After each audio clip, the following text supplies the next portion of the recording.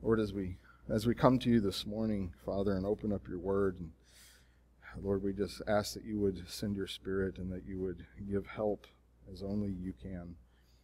And Father, we just, as my brother prayed earlier, just ask that you would help me make things clear, Lord, and that be understood, and that it would be according to your word, and that it would be true. Father, just pray that you would help. In Jesus' name, amen. All right, so I wanted to talk this morning, and I don't know, the title of the lesson this morning is An Often Overlooked Component in Evangelism. And I was kind of wrestling with, the word component. Was there a better word for it to really convey what I wanted to talk about this morning? And, thought about an often overlooked person, but it's kind of not the direction really I'm going to go. That person would be the Holy Spirit. But I want to talk more about what the Holy Spirit does in the believer as we look at evangelism. And some of the things that I want to look at and some of the things I'm going to say may be easily misunderstood if you read something into what I don't say. If you listen to something I say and then read into it more than what I'm saying, then it'll be easy to misunderstand what I'm actually saying and where I'm going this morning. And I'll just tell you up front, where I'm going to it is, I believe the foundation for evangelism is holiness. I believe that is, just as the foundation for the church is what? Well, what does the church have to be built on? Christ. There's something else Scripture mentions as the foundation of the church. The apostles and the prophets, the teaching of the apostles and the prophets. Christ being the first stone laid. Christ being the cornerstone of the church. Him being the head of the church. Well, just from no one particular Scripture so much, but from just really looking at the New Testament and what is the emphasis of the New Testament? What is the emphasis of the apostles' teaching to the church? And how does that apply to evangelism?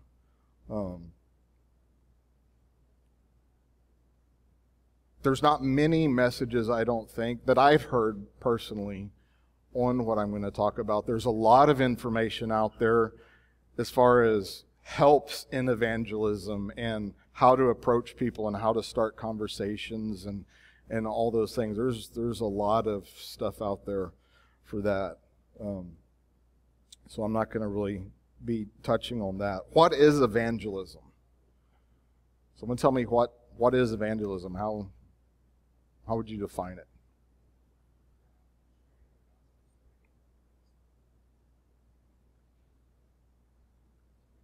Spreading the gospel, and the gospel is good news. Yeah, so evangelism is bringing good news to people. What do you call someone, and I changed the way I worded this, what do you call someone who has this good news to bring? No, not an evangelist. A believer, a Christian. Yeah, and I originally was going to ask, what do you call someone that brings the good news? But the right answer for that would be evangelist. But someone who has this good news to take to people, that's a Christian. That's a believer. We have this good news. Is everyone an evangelist?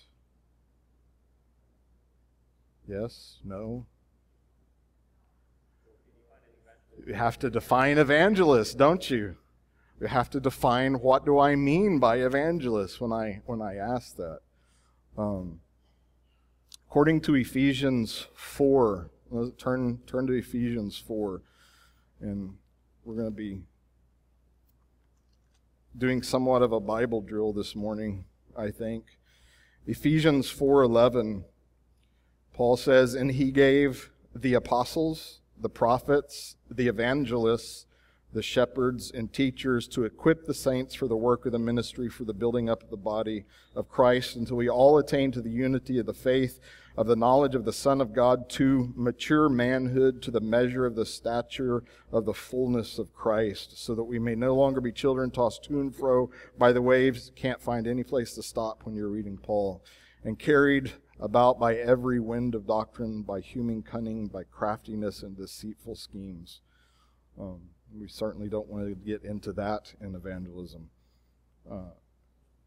As defined by this, that he gave the apostles, the prophets, the evangelists, the shepherd teachers. Is everyone an evangelist according to that verse? No, this is speaking more of a calling, more of an office, a role of an evangelist. Someone specially gifted and equipped by God for the purpose of taking the gospel to the world. In Acts 21, we won't turn there, Philip. It's Philip the evangelist. Philip is referred to as an evangelist. But who was Philip? He was a deacon. He was a deacon. He was one of the first deacons in the church. In 2 Timothy 4:5, Paul tells Timothy to do the work of an evangelist.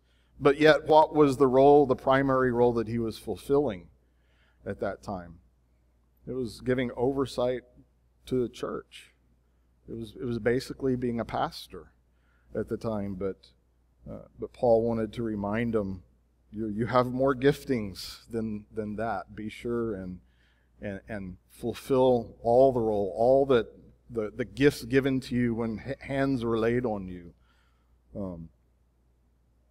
So another question. Is there anywhere in Scripture that we see the church engaging in what I'm going to refer to a couple times as apostolic evangelism? Now, what do I mean by that? What is apostolic evangelism? Doing evangelism the way the apostles did, where they would go out into the town square, they would go to the gate of the city, they would go into the town, and they would be proclaiming Christ, preaching Christ. You know, Paul going to the Gentiles, he would find, is there a synagogue? He would go to the synagogue and he would do it in the manner that the Jews would do within the synagogue, proclaiming Christ from the Scripture, expounding the Scriptures to them, and then going out into the streets, into the marketplaces, and proclaiming Christ. Can you think of anywhere in Scripture where we find the church at large doing apostolic evangelism? Acts 4. What verse?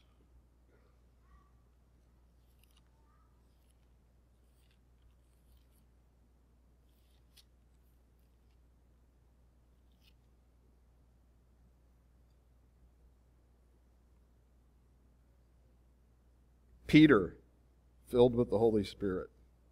Peter, who was an apostle. Now, were apostles part of the church? Yes. But when I say church, I'm speaking of the congregation, the believers gathered together, those who did not hold an office, just the lay people, we would refer to it. I don't know of any. I can't think of any. Other than possibly in Acts 8, 1 through 4, or 1 and 4. It says, Saul approved of his execution, and there arose that day a great persecution against the church in Jerusalem, and they were all scattered throughout all the regions in Judea and Samaria. And then in verse 4, and those who were scattered went about preaching the word. That's the only place I can think of in Scripture where it talks about the church like going out and doing evangelism, except what is it really describing there? Persecution came, and they were fleeing for their lives. They packed up their goods and possessions, and they were moving out of Jerusalem. And as they went, wherever they went, they were proclaiming Christ. So I don't really think this is even talking about them going out and doing evangelism, but rather it's when they went, the gospel went with them. Why? Because they were Christians. Because they were followers of Christ. They were suffering because of their stance that they took, having been baptized and assembling together with the saints. Mm-hmm.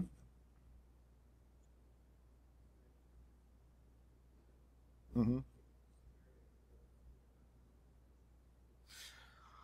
I would think so. He was holding an office in the church, and he was recognized as an evangelist. So along with being set apart as a servant of the church, as a deacon, he apparently was also an evangelist in the church. He's referenced, Philip the evangelist. So I think he was gifted in that and part of his ministry. Yeah. Mm-hmm. Mm-hmm. He would be considered an apostle, not capital A, but lowercase a. He was doing the work of an apostle. He was going around to different cities proclaiming Christ, preaching Christ. He wasn't one of the 12, but I believe he's referred to, I can't remember where, haven't looked at it. I believe he's actually referred to as an apostle, similar to Barnabas. And yeah. So is there anywhere in Scripture where the church is told to go out and engage in apostolic evangelism? Is there any teaching of the church? And again, I'm not saying evangelism. That's why I'm using apostolic, that kind and that form of evangelism. Again, going out and preaching in the streets, going and open air preaching, going out and ministering in that way.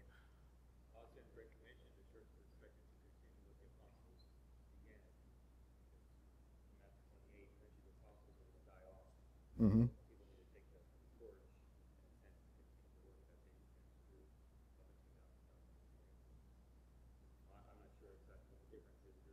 Yeah. Right. Is there anyone here who has never open air preached before? I haven't. Does that mean I've never done evangelism? I hope not. I hope that's not what that means. But it's a form of evangelism. And one of the things I'm really hoping to get to here very soon is what we think of when we think of evangelism. Is evangelism going and passing out tracts? Where do y'all go here? Where's some places y'all go here? Yeah, going door to door. Apartment complexes are a good place. Like in Corpus, we go to the seawall. We've been to parades. Go out and pass out to colleges.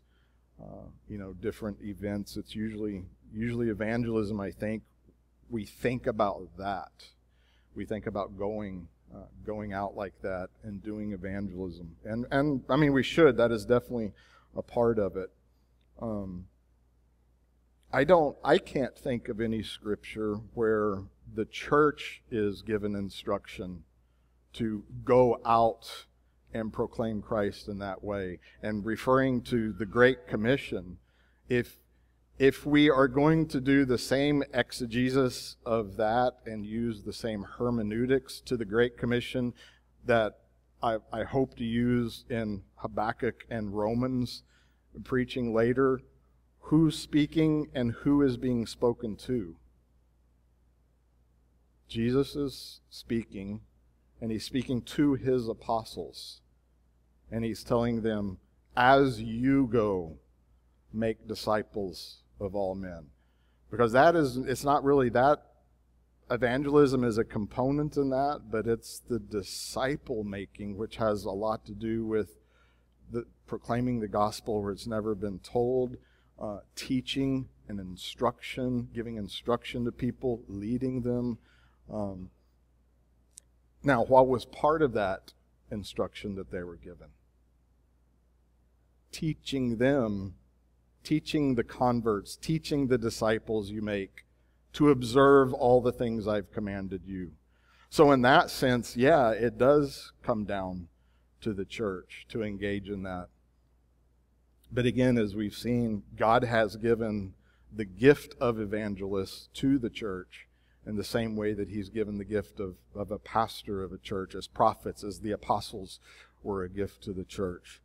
And again, this is the point that I was talking to at the beginning when I said, don't read more into what I'm saying than what I'm actually saying, because this is not an anti-evangelism lesson this morning. It is a pro-evangelism message.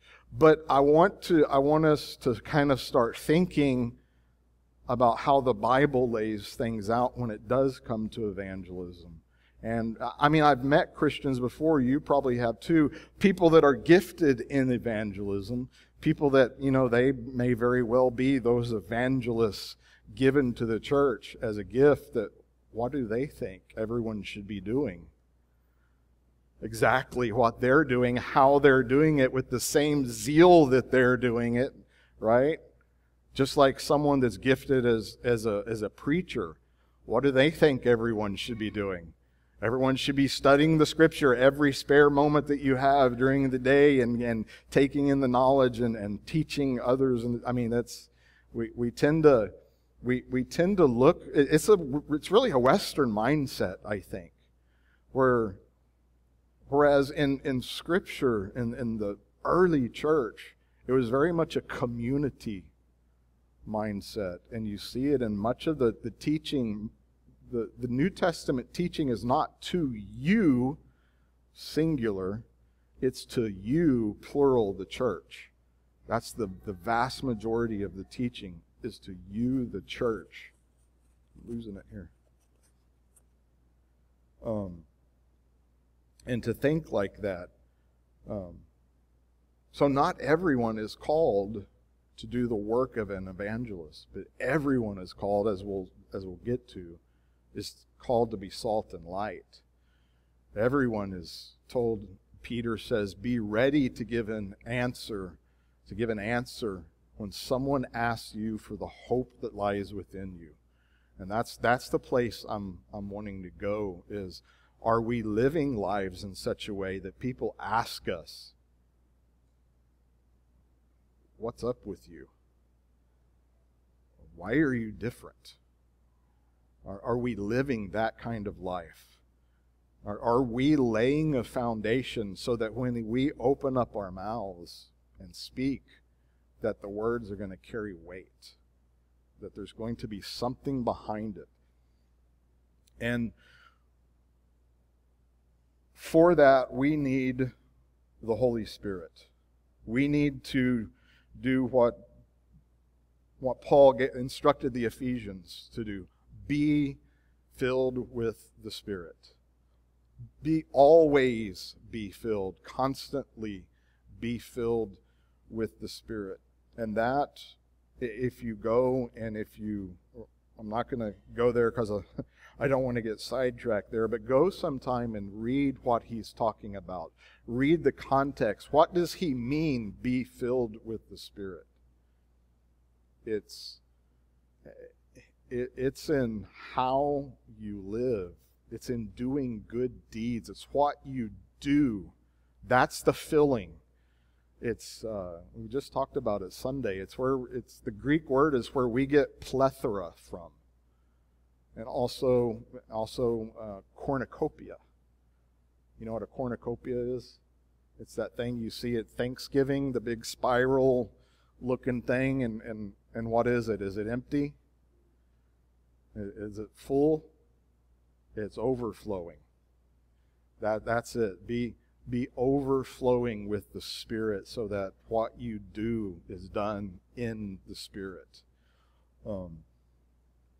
We need the Holy Spirit in our lives so that He is flowing out of us. Look at Jesus' ministry. How did Jesus' ministry begin? Where did His ministry begin? In Luke 3, we can turn to Luke. We got a few passages here close together. Luke 3, verse 21. Not John 3, Luke 3.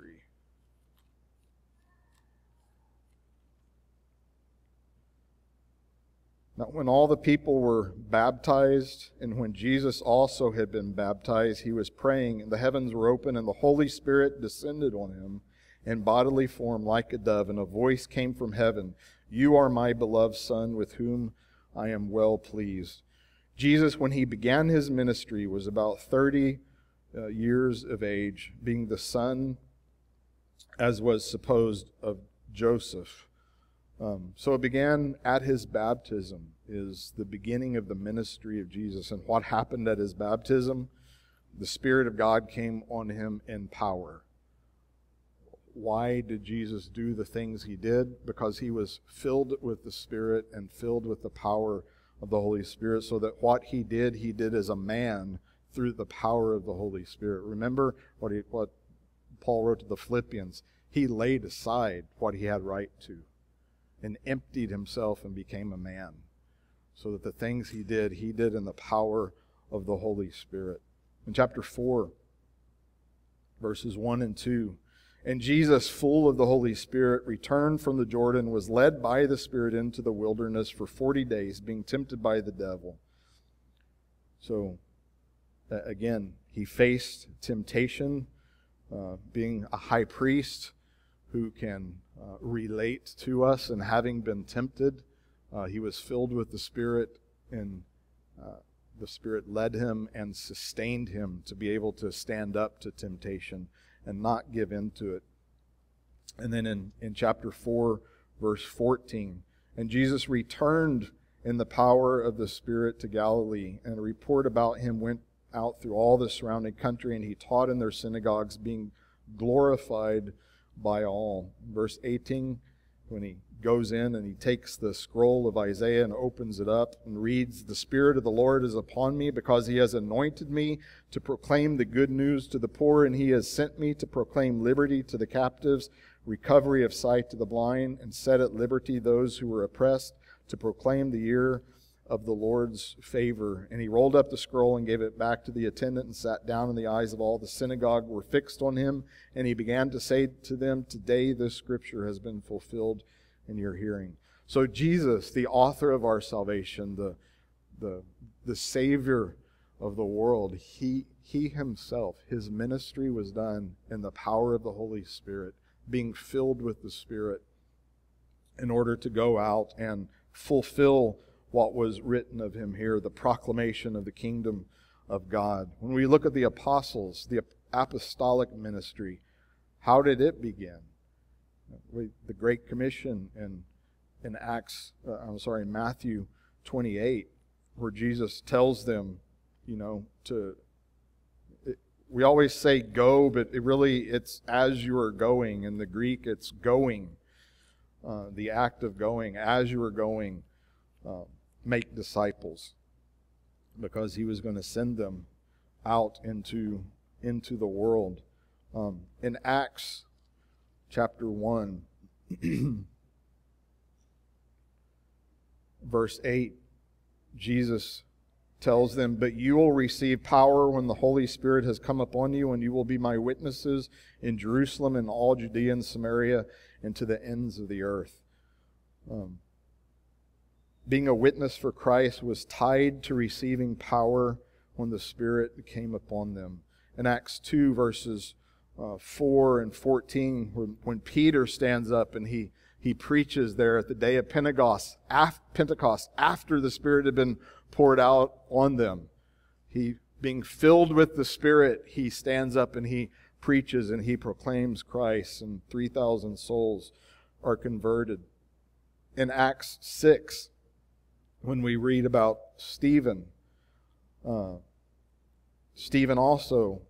verse 55, being filled with the Spirit, having just proclaimed and about to die, literally, his last breath, says, being filled with the Spirit, he gazed up into heaven and saw the heavens open, and he says, I see Jesus sitting at the right hand of the Most High.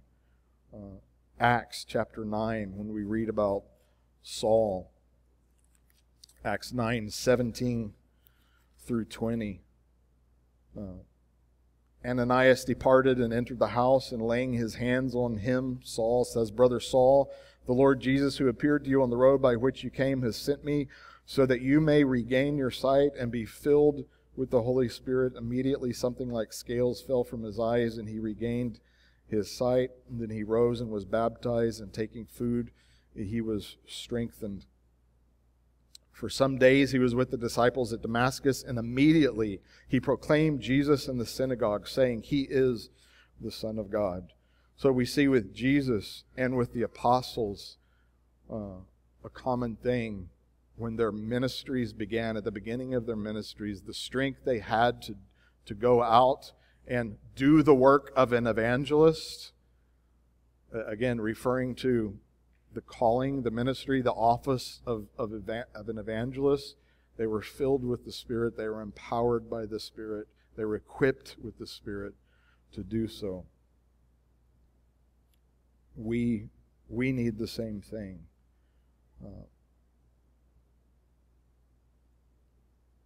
When we read the New Testament epistles written to the churches, what seems to be a primary concern overall, without getting into specifics of each letter, like why was Galatians written to the Galatians, why was 1 Corinthians written to the church at Corinth, but when we look at all of them, overall overarching concerns and instructions that are similar that we would find in most of the epistles, no matter the specific problems being addressed. And this is just some things that I thought of off the top of my head. When we think of Paul especially, what does he typically begin his epistles with? Theology. I mean, he gives a greeting, but he typically begins with theology. And he gives theology, and then he gets into application and giving instruction. Not every instance, but again, I'm looking at kind of the overall principle that we see. There's concern for the purity of the church and its obedience to Jesus Christ as Lord. We see the unity and love of the saints in their fellowship together, in their conduct together as a church, as the church assembled together. Really as they're living their lives in community together. And I don't mean communal living. I don't mean like they all bought a little property of land and all moved and lived to it. But they shared their lives together. I mean, that's Acts 2. They had all things in common. That doesn't mean they all lived together.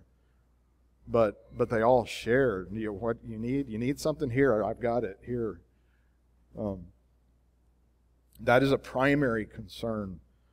In the epistles to the churches is the unity and the love for the saints, which is followed up by unity and love in the home, in the family, husbands and wives and children, and I would even include work life in that, masters and bondservants, because for them, a lot of times, the home was a part of the work environment. Walking in a manner worthy of the gospel towards those who are outside is also something you've seen brought up. An example is seen in Paul's prayer for the Colossians. And we just started going through Colossians on Tuesday nights. This was fresh in my mind. In Colossians 1:10, beginning in 9. Here we have Paul's prayer for them. Paul often in his opening of an epistle included what his prayer is for the church. In 1:9 he says, "So from the day we heard about their faith, we have not ceased to pray for you, asking that you may be filled with the knowledge of His will in all spiritual wisdom and understanding." So that's his prayer. That they would be filled with the knowledge of Christ's will in all spiritual wisdom and understanding. Why would he pray for that? For what it produces. So as to walk in a manner worthy of the Lord, fully pleasing to Him, bearing fruit in every good work, and increasing in the knowledge of God, being strengthened with all power according to His glorious might, for all endurance and patience, with joy giving thanks to the Father, who has qualified you to share in the inheritance of the saints in light. Paul's desire for them is that they would know Christ. They would know His will. That they would know Him, for the effect that that would have on their life, to serve Him, to obey Him, so that they would walk in a manner worthy, deserving of the Lord, deserving and appropriate of someone who names the name of Christ, and that they are not taken captive by carnal and worldly philosophy and empty deceit, which he gets onto later in the letter. He wants them to live holy lives, walking in the Spirit and the fruit of the Spirit, and instructs them on what this looks like in chapters 3 and 4, where he gets into the application of it, putting off the old self, putting on the new self, how they live with each other, letting the word of Christ dwell in them, and not lying to each other, being compassionate and kind and humble and meek, being patient with each other. And then he gets into the family, wives and husbands and children and masters and bondservants. And then in chapter 4, he gets to how to behave to those outside the church. In Colossians 4:5, walk in wisdom towards outsiders, making the best use of the time. Let your speech always be gracious, seasoned with salt, so that you may know how you ought to answer each person. I love the wisdom that Paul says here. What's the first thing he says concerning outsiders? How you walk, how you live your life before them. Essentially, he says, make sure you're living right before you talk. And then when you talk, make sure you're talking right. That's his concern. Walking in wisdom. Now, what do you think that would be towards outsiders? That we're living in a way that distinguishes us from the outsiders. So that our lives, our everyday life, how we go about our lives every day is holy. It's separated from them. It's different than the world. What happens when you have a difficult work environment and you're not treated fairly, the bosses don't treat people fairly, and everyone around you is just grumbling and complaining, always talking about the bosses, always talking about, oh, they don't care for us, and man, they do this, they should do this for us, they're cheating us out of this. Well, I'm not going to, I'm not going to do that. That's not part of my job description. What do? Do you murmur and complain with them? God kills people for murmuring and complaining. Christians aren't supposed to do that. We see that in 1 Corinthians 10. These things were written down. What happened to the children of Israel in the wilderness? It was written down for us, for our instructions, for our learning, so that we wouldn't do what they did. Some of them murmured and complained and were killed because of it. God disciplined His child Israel for their murmuring and complaining. Our manner of life. Do we adorn the gospel? In Titus 2:10, he's speaking to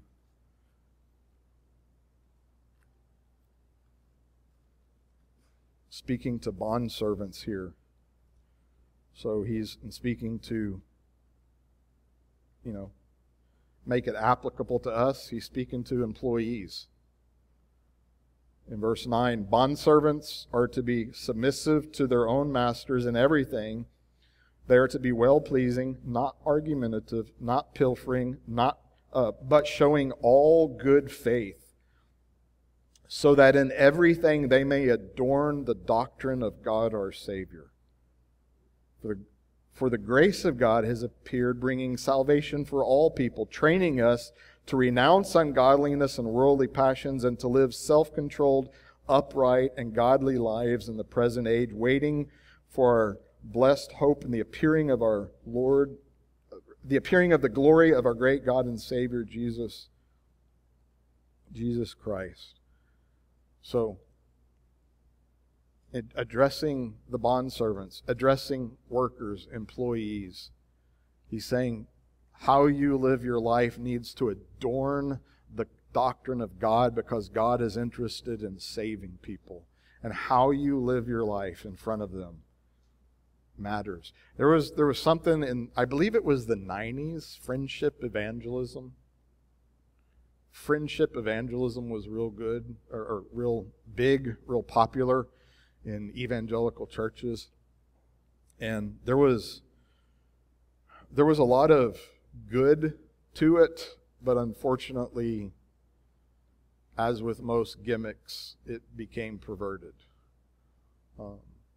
The idea is be friends to people and be nice to people and get to know people in an effort to kind of sneak Christ in unnoticed somehow into your friendship that you've already built. And so because you've built that friendship, well, then you'll be able to bring Christ in.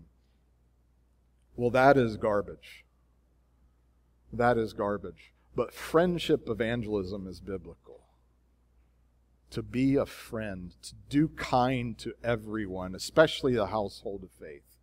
And here's one thing that Scripture says explicitly and by implication in several places. How is the world going to know you're a Christian? By your love? By the love that you have for one another. In other words, your love for the people of God should be such that people outside can see it and they go, there's a Christian. Now, to them, what is that going to look like? How many days do you go to church? Well, it's the middle of the week. What are you going to church for? Well, what do you spend your Friday nights doing what? You do what with who on Saturday night? You're doing what Saturday? You're going where? That's what it looks like to them. But what do they know? We're always with the church. We're always with those who call upon the name of the Lord.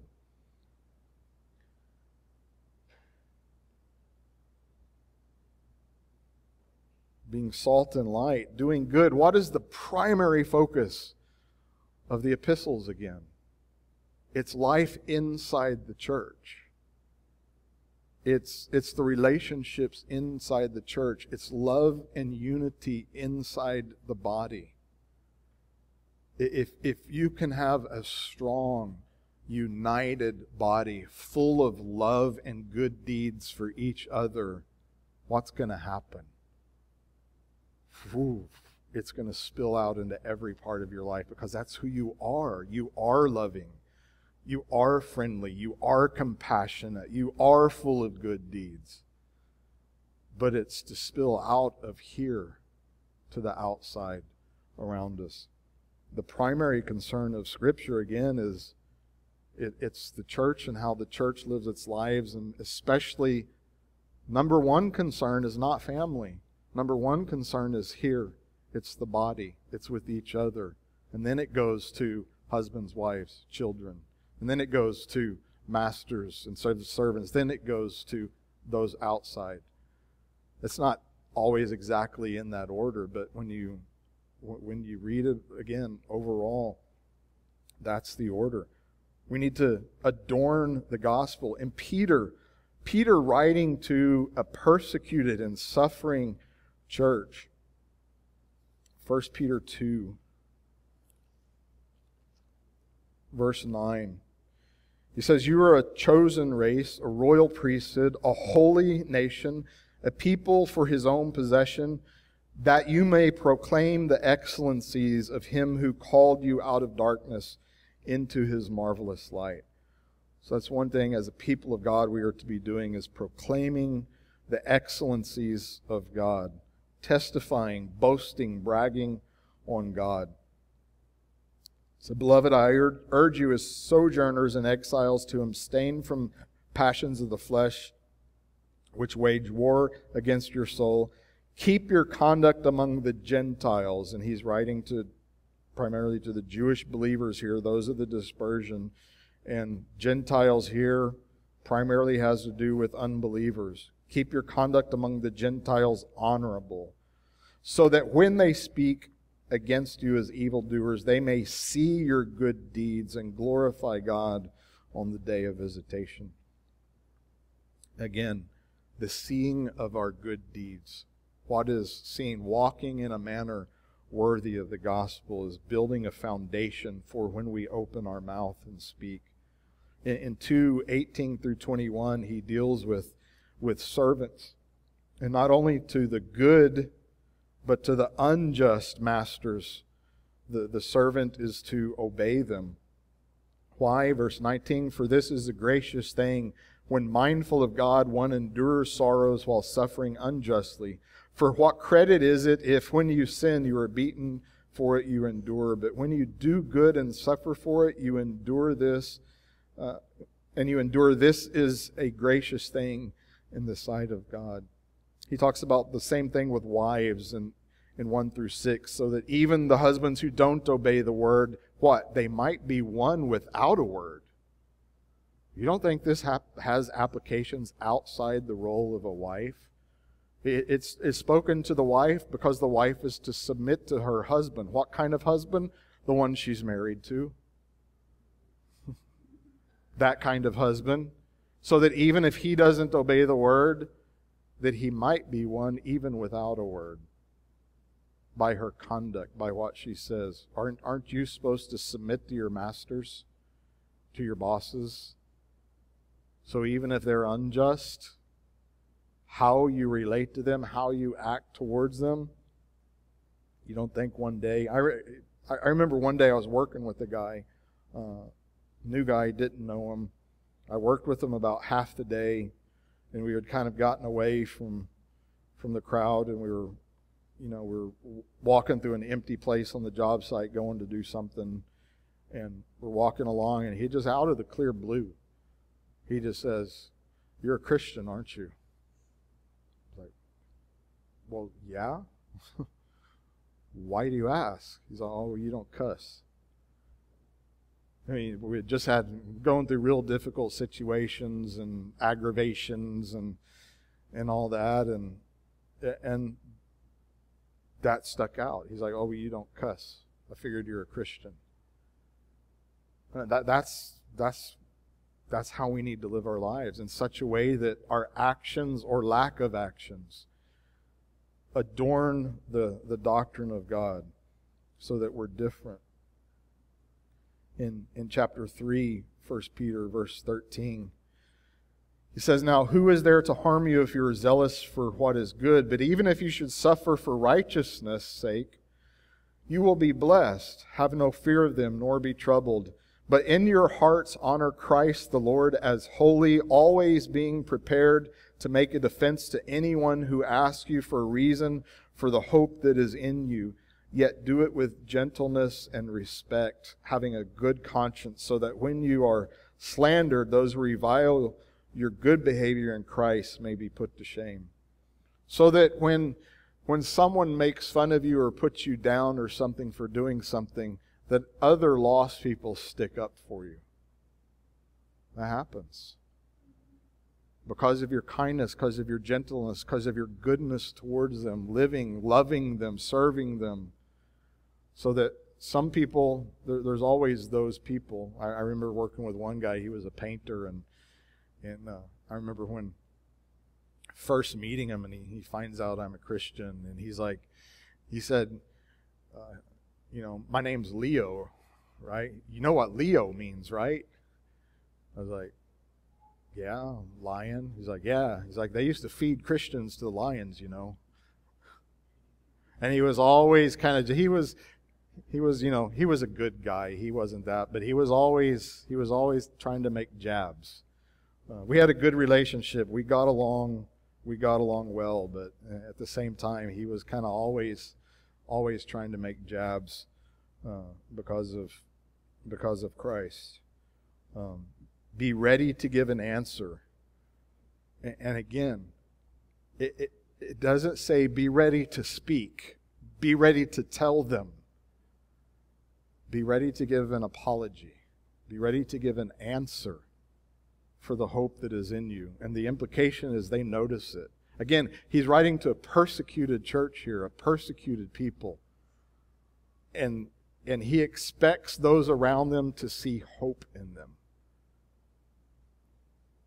Again, what I'm getting at is laying a foundation for evangelism and walking a holy life. 1 Thessalonians says we ought to walk to please God, to walk properly before outsiders. In 1 Thessalonians 4. In Matthew 5, what does Jesus say? His teaching there on the Sermon on the Mount, written to his disciples, those gathered around him there. Matthew 5, verse 13. He says, you are the salt of the earth. Again, he doesn't say be salt. If we're a follower of Christ, it says you are the salt of the earth. But if salt has lost its taste, how its saltiness be restored? It is no longer good for anything except to throw out and be trampled under people's feet. You are the light of the world. A city set on a hill cannot be hidden.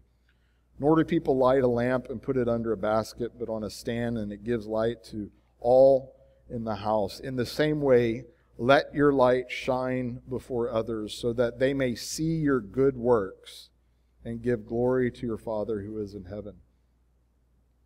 What Jesus was most concerned about here with being salt and light had to do with how people live their lives. Seeing your good works, so that they see what you do. Now, why? Why was Christ concerned most of all with what people did? Why is the Scripture concerned most of all with what people do? We have a saying, actions speak louder than words. You can go out and you can tell people about Jesus all day, but if you're cussing, if you're joining in on the dirty jokes, if you're getting angry, if you're talking bad about people, if you're slandering people, if people come to you for help and you say, no, I don't have time for that, your words are empty. They're vain. They don't mean anything. How is a Christian different from an unbeliever? If there's not that foundation of good deeds, if there's not the holy life, if we're not adorning the gospel of God with how we live. What is a trait of salt when it comes to a person's senses? As I was thinking about this, it was either last night or this morning, thinking of how our lives relate to the senses, to our sense of taste, our sense of smell, and our sense of sight and vision. Saltiness, salt is a flavor enhancer. It makes something palatable. It leaves a good flavor in the mouth. The salt of the earth, if it's lost its taste, if it no longer has, if it's been tainted, they would also use salt as a preservative. If you take salt and you pack a fish in it, do you want to use that salt to season your other food with? Why? It's lost its taste. It's become perverted. It's no longer pure. It's taken on, it's absorbed what was around it. We don't want our lives to be like that. Light enables us to see things around us. Light shines and is seen. It's something visible. So we want to let our light shine so that people, what? See Christ in us. So that when we speak about Christ, there's a foundation that's built. Something there. In 2 Corinthians, I didn't write it down, but it had to do with the sense of smell. Or the aroma of Christ. To who? To God. We are the aroma of Christ to God. To some, it's the aroma of death unto death. To others, it's to life unto life. But the aroma is what? Pleasing to God. Paul talking about him, the apostles, and their ministry and what they did. And when they would go out there in taking the gospel out and what they did in their ministry, they were an aroma of Christ to God. It's like it was incense before Him. It brought death to some, but it was pleasing to God. What they did in their ministry, they were rejected. You remember Peter, Pentecost, 3,000 souls brought in, 5,000 souls brought in. Go to jail. It doesn't always produce conversion, but it's always pleasing to God. Evangelism, proclaiming Christ, is first for God. First and above everything else, it's for God. And then in Philippians, last verse, and finish up with this.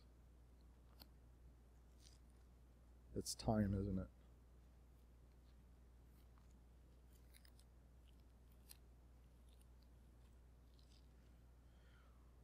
In Philippians 1:27, he says, "Only let your manner of life be worthy of the gospel of Christ, so that whenever I come to see you or am absent, I may hear of you that you are standing firm in one spirit with one mind, striving side by side for the faith of the gospel, not frightened in anything by your opponents. This is a clear sign to them of their destruction, but of your salvation, and that from God." Our manner of life is to be worthy of the gospel. And then in chapter 2, 14 through 16, he says, "Do all things without grumbling or disputing, that you may be blameless and innocent children of God, without blemish, in the midst of a crooked and twisted generation, among whom you shine as lights in the world, holding fast to the word of life, so that in the day of Christ I may be proud that I did not run in vain or labor in vain." And that is a good place to end. It just kind of sums up what I've been trying to convey this morning. I thought about beginning there, but I think it's a good place to end. Do all things without grumbling and disputing. Why? So that no one can call you a grumbler. For that reason, so you may be blameless and innocent, children of God without blemish, without spot, in the midst of a crooked and twisted generation, among whom you shine as lights. You stand out. It's seen, it's visible, the way you live your life, the way that you talk in your everyday life. And I know I've spoken a lot about the world, and I would like to get more into the family, but just, I know one question you hear sometimes is from wives, that they spend all day in the house raising children. Everything I said applies to you in front of your children. That's your mission field. During that time of your life, while you're raising children, there's your mission field. Live a holy and godless life in front of your children. You have it hardest of all. Because children can be very annoying and try your patience. And that is a harder situation in many ways than the man who goes out into the workplace. And I'm not saying women don't, but that's the same. Everything that I've said, you can take and apply to you inside the home. Living a holy life before them. Adorning the doctrine of God, adorning the gospel, living and walking in a manner worthy of our Lord. Same thing can be said there. And children also, children who profess Christ, same thing that goes to you. If you are a child and you claim to be a Christian, same thing goes for you in front of your friends. We want to be blameless.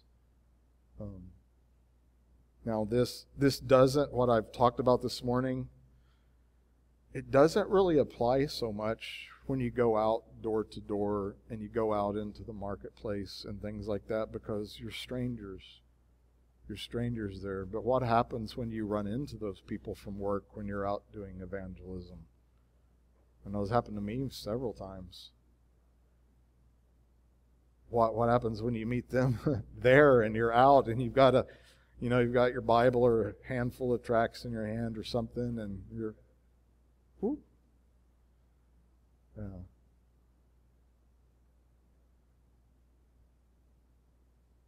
So anyway, that's what I have for this morning.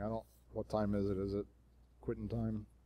I was hoping maybe there'd be time for some Q&A, but Lord willing, it was clear. This was a pro-evangelism lesson, but primarily has to do with the foundation of it and how we live our lives. Amen. Okay. Anyone have any questions? No? All right. Do we pray or? Well, Father, we thank you for your word, Lord, and just really not even having time to getting into the importance of spending time with you in your word, prayerfully meditating on your word and reading your word. And I just thank you that we have access to your word so richly, so abundantly. Lord, it's at our fingertips at all times, knowing that we have brothers and sisters in the world who long to have just a page out of Scripture. And Father, we thank you for the blessing that we have.